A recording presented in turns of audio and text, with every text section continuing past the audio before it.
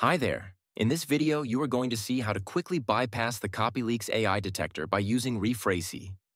In the first step, we generate an essay with ChatGPT and then test it in the CopyLeaks detector.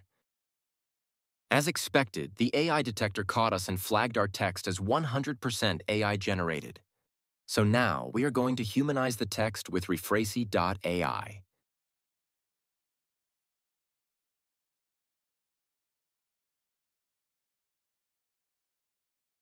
The process is very simple.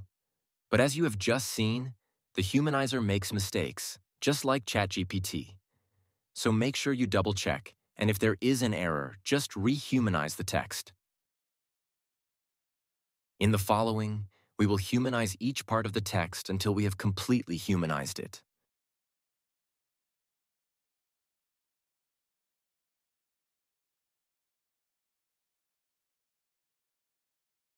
And as soon as we are finished, we just copy and paste the whole text into the CopyLeaks AI detector. As expected, we now achieved a 0% AI score.